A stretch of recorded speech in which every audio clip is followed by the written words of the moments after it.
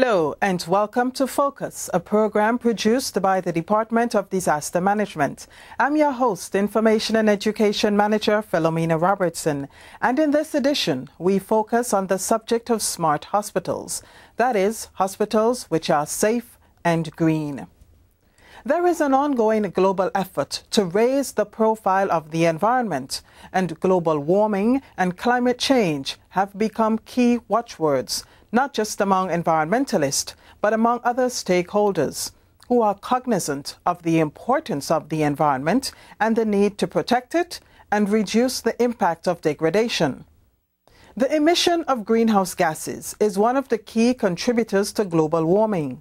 Health facilities, by virtue of their 24-hour operation, are one of the biggest contributors to greenhouse gas emissions.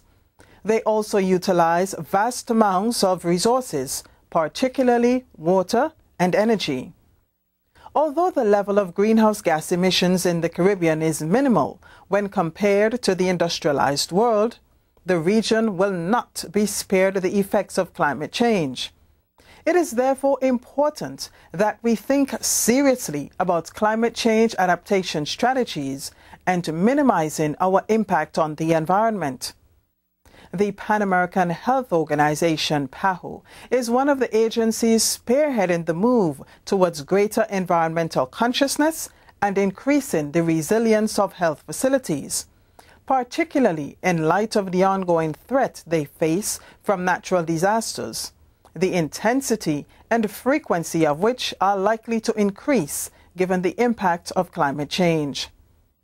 PAHO recognizes the vulnerability of the health sector and the obvious need for health facilities to remain operational, especially in times of hazard impact.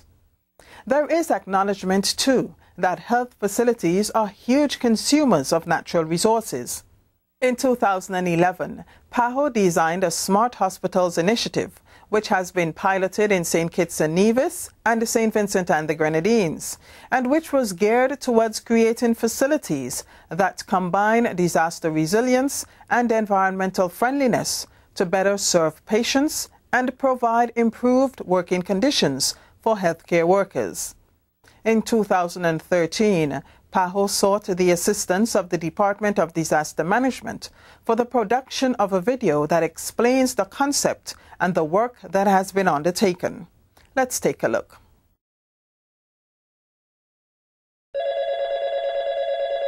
Hello, this is Georgetown Smart Hospital. How may I help you? Hello, is this the Georgetown Hospital? Yes, sir. This is the Georgetown Hospital. We have added the word smart to our name because we have undertaken work to make our facilities safer for workers and patients and more environmentally friendly to reduce our impact on the local environment. That is indeed very smart. I'm happy to hear that. Congratulations. The Pan American Health Organization, PAHO, has embarked on an initiative to make hospitals across the Caribbean smart. Hospitals in St. Kitts and St. Vincent have already been retrofitted as part of the PAHO project, which is funded by the United Kingdom's Department for International Development, DFID. The initiative follows and enhances the existing Safe Hospitals project, which advocates for hospitals to be built to ensure continued operation during disasters, and that existing hospitals progressively improve their safety levels to facilitate such. An assessment of 38 hospitals in the English-speaking Caribbean illustrated weaknesses in both functional and structural issues, such as risk of damage to roof, water and gas supplies, factors which increased their vulnerability. The assessment unearthed a widespread need to undertake measures to reduce losses. In fact, 18% of the hospitals required urgent measures to protect the lives of patients and staff. What is a smart hospital? The term SMART refers to a combination of safe and green intervention strategies that result in hospitals being more resilient, while at the same time mitigating their impact on the environment and reducing the level of pollution. Hospitals can therefore be described as smart when they link their structural and operational safety with green interventions at a reasonable cost-to-benefit ratio. A smart hospital is a climate-smart, disaster-resilient facility that successfully balances safety and environmental friendliness. This balance is achieved by undertaking interventions that reduce the vulnerability of the facility to natural hazards and the potential impact of climate change, while at the same time reducing its carbon footprint. There are several ways to achieve or create a smart hospital. Improve the structural safety of the facility.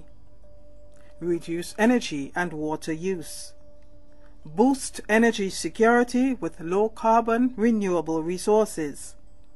Improve air quality and reduce harmful emissions. Strengthen disease surveillance and control. Equip structures with efficient and environmentally friendly appliances and fixtures. Utilize eco-friendly flooring, paints, furniture and furnishings. Recycle paper. Generate less and properly dispose of solid and other waste and pharmaceuticals. Use environmentally benign chemicals. The Georgetown Hospital in St. Vincent and the Grenadines was retrofitted over a 4-month period starting in October 2013. This hospital, located on the windward side of the island in the parish of Charlotte, is a 25-bed facility built in the 1980s, which serves a population of 9,800 persons.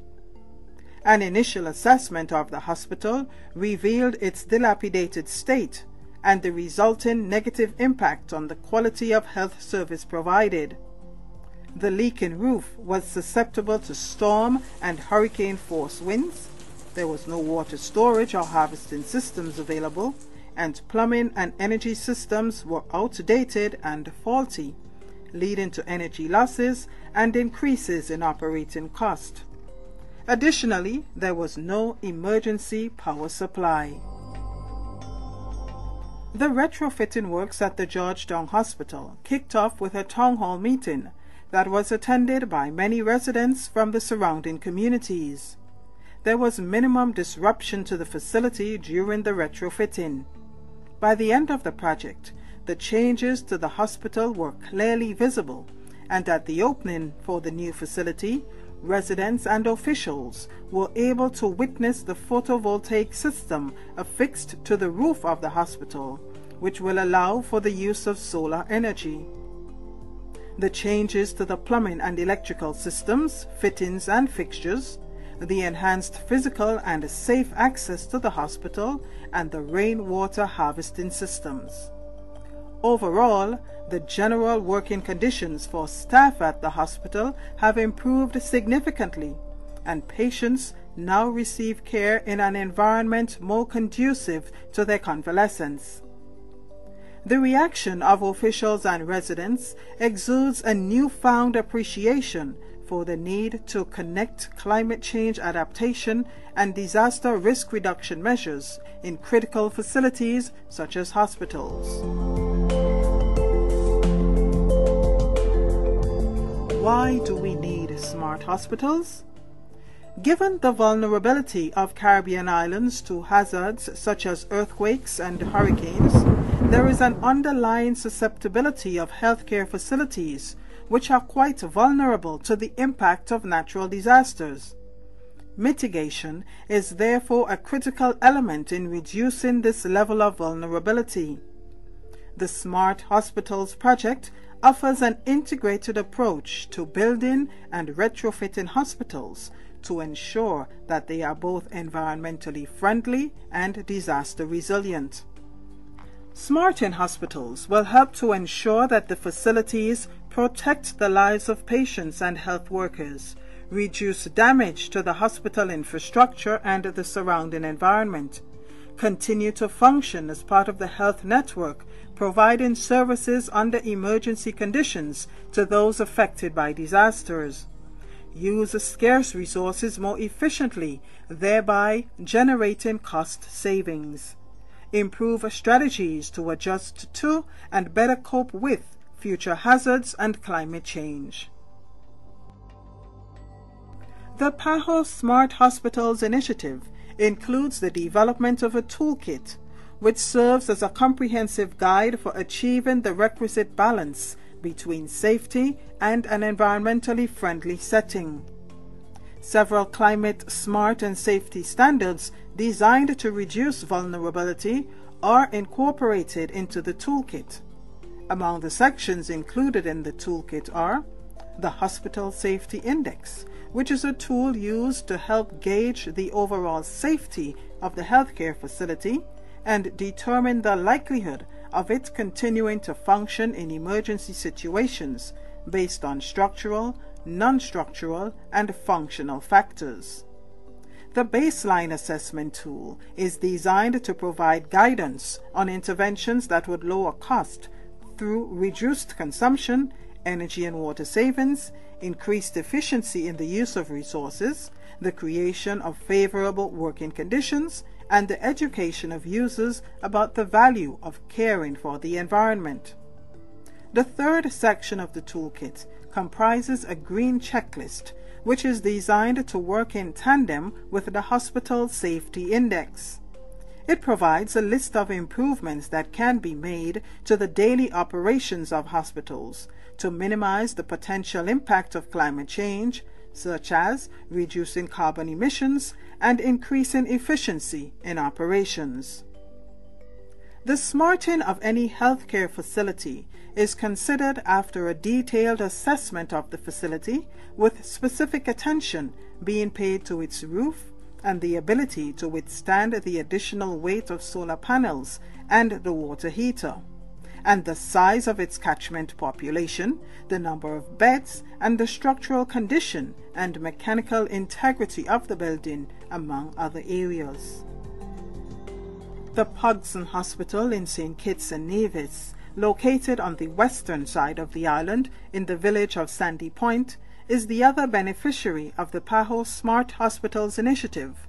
Located in the second largest town, the reconstructed facility consists of a 12-bed unit, inclusive of labor and delivery suites and a health center. The works on this facility were much different from St. Vincent. The facility was chosen to demonstrate how small changes to a new and fully operational facility can make it more efficient, safe, and environmentally friendly. The retrofitting works included the installation of emergency access and safety doors, improved fire safety and egress, as well as upgrades to the handicap accessibility, the establishment of a water harvesting system, installation of energy-efficient devices including solar water heaters, air conditioning units, and light fixtures, upgrades to the existing fire alarm systems and devices, upgrade of the security system, and overhaul of the emergency backup power unit, and the upgrade of plumbing fixtures and electrical systems. The ultimate objective of the SMART concept is to ensure that healthcare facilities are safe and green and can continue to operate in a disaster scenario. In a world that is increasingly witnessing the impact of climate change, and with the Caribbean islands being particularly vulnerable to hazards, don't you want your hospital to be a smart hospital?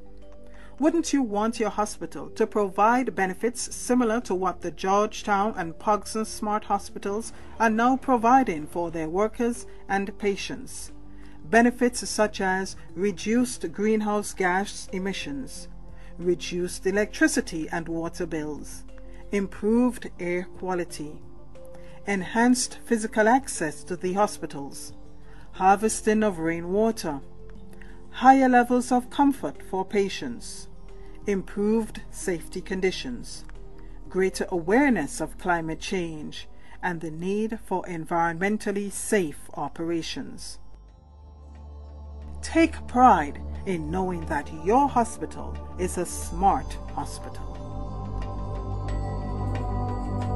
The PAHO video was first shared with participants in a course that dealt with smart hospitals and building national capacity to deliver climate-smart techniques, which was held in the British Virgin Islands.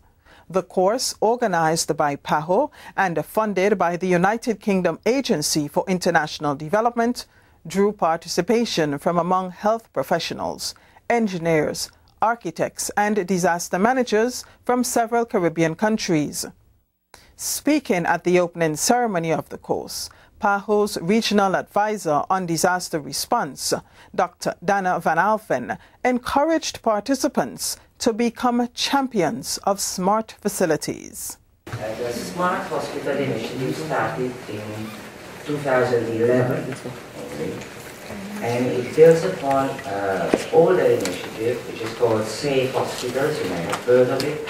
That started in 2005. In 2005, the whole world actually adopted this Safe Hospital Initiative, which started in the Caribbean. But at that time, we thought about natural hazards and the need to have safe hospitals, but climate change was not included. Climate change mitigation adaptation was not included into the Safe Hospital project. At that time we saw that climate change impacted something for the future. Unfortunately, the future is here. So in 2011, with assistance from DFID, which is the UK government, we started the Smart Hospital project. And the funding allowed us to have a demonstration project in St. Vincent, Georgetown Hospital, and you will hear later on much more about that, and in St. Kitts, Paulson Hospital. Those are the two hospitals which we call smart, because they are not only resistant to natural hazards, but also environmentally friendly. We are trying to promote this initiative, and the Department of Disaster Management in BVI has been instrumental in helping us implement those projects and taking further the Smart Hospital or Health Facility Initiative, because actually today they are speaking about smart schools and also about smart communities. So we do hope that BVI will be the first one to implement the smart and healthy communities. There is no specific project to address this, but politicians have to be smart also. And they have to take smart decisions to see when it is economically worthwhile to reduce the energy consumption and to increase the safety of a health facility. We sincerely hope that when you go back to your country, you will be smart champions, or champion of smart facilities, maybe, put it the other way. And that all new hospitals that will be built in the Caribbean will include the safety and the environmental friendly measures. Even hospitals that are built by friendly governments, who may have other rules in their countries. But in the Caribbean, we have to let them know what we need. And that is a safe hospital and a smart hospital. Speaking on behalf of the Ministry of Health and Social Development, which is the PAHO focal point in the BVI, Chief Medical Officer Dr. Irad Potter expressed a similar hope that participants will become advocates of smart hospitals. He noted that while significant gains have been made through the project spearheaded by PAHO, vulnerabilities still exist, and the focus must remain on building safer and smarter health facilities to mirror the expectations of persons who want hospitals to be structurally safe and sound and environmentally friendly. For many years, the people of the Caribbean have advocated for safer hospitals. And through the leadership of PAHO, we've gone a long way. In spite of this, however, we still have vulnerabilities, as is evidenced by the recent events in St. Lucia. St. Vincent.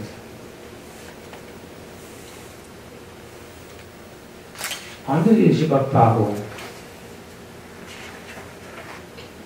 we have begun to think about smart hospitals. You'll have the opportunity this week to explore the Smart Hospital Initiative and the toolkit and its contents. And I implore you, because one of the intent and expected outcome of this meeting is that we will derive some champions. So please, don't leave this room with any questions. Don't leave the field work site with any questions. We expect, and we usually get what we want in disaster management. People who participate in disaster management tend to become very focused and champions for the cause. Therefore, as Dana said, I expect that after this meeting, we will derive many champions for the cause of smart hospitals.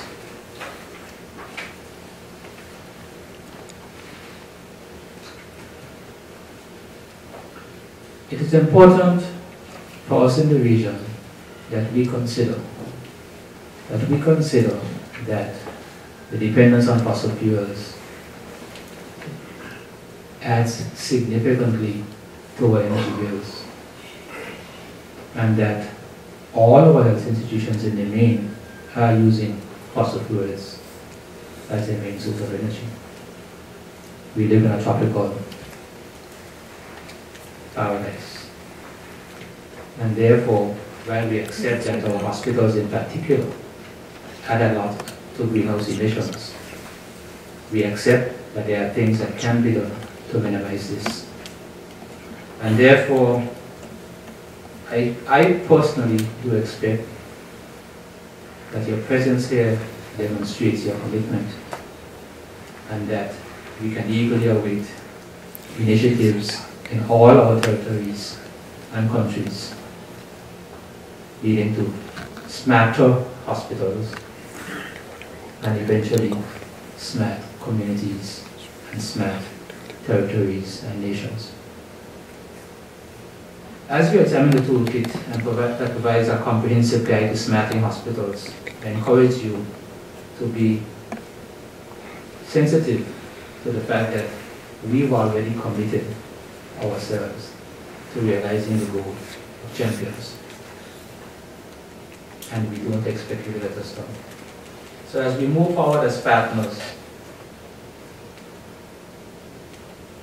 let us reflect on where we've come from. We've come from our expectation for come rain or shine, our health facilities and the providers in those facilities will be available to help us as a people after the impact of these health hazards. We've come to expect that we will constantly improve the structural safety and the operations of our health facilities. And now we ask you to join the cause to ensure that our safer hospitals are more environmentally friendly. The 4-day Smart Hospitals course included a site visit to the new Peebles Hospital, where, during an extensive tour led by Associate Director of Infrastructure at the BVI Health Services Authority, Mr. Alan Penn, they were made privy to the safety details included in the new hospital and the design and construction techniques which are geared to make it functional and user-friendly. Though not certified as a smart hospital by PAHO, many of the features at the new facility are consistent with smart hospitals.